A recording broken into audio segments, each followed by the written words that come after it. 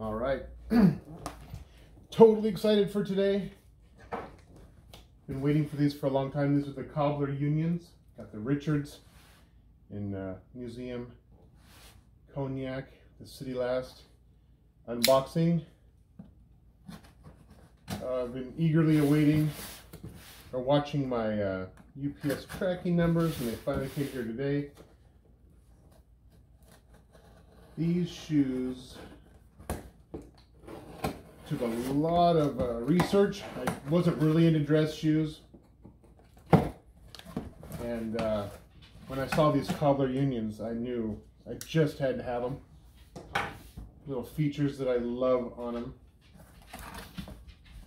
I feel like you're getting a really high-end, near bespoke level shoe. They say bespoke-inspired because there are features on these that don't come on your regular shoes at this price point. This is a cool little box. Take them out. Went with the Richards. I'm a pretty simple guy. I do have just got another pair of double monks from Magnani, and man, I've been waiting for these. I'll talk about some of the features that I love about them. But this is the Saphir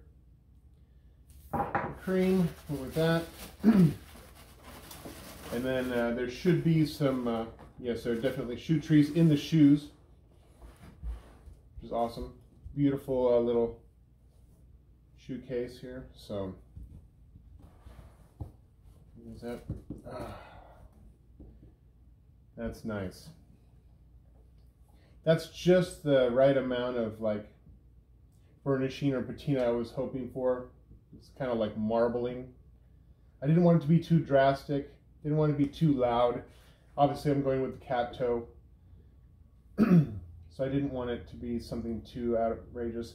But I'm excited to turn these over. One of the reasons I got them is the bevel waist here. I love that.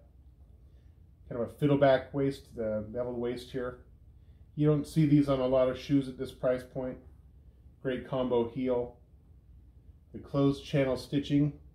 A lot of shoes have stitching. You can see it right through there. They slice that up, stitch underneath it, and cover it back up. Some people call it a blind stitch or an invisible stitch.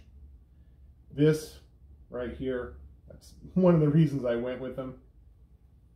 I like that they're from Atlanta, Georgia, and they're made in Spain, but their headquarters is in Atlanta, so that's pretty cool. Looks like some good stitching around here.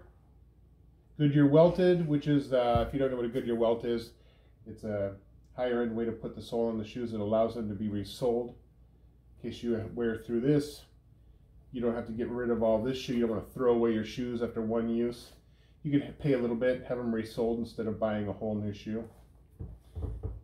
Another reason I went with these is they have a quilted heel cup, and I'm excited to try these on and see what that feels like. Feels nice. The leather's still pretty substantial, but I'm kind of a bigger guy, so I wouldn't want it to be too soft, or I'd just go right through the quilting. Feels nice. But man, these are super. The stitching's great. It's calfskin. Doesn't look like there are any flaws so far. They didn't let these shoes leave the building without looking great. But man, I am a sucker for that. It's so nice. Got the little nail holes here. So cool. Anyway, I'm assuming the other shoe looks exactly the same.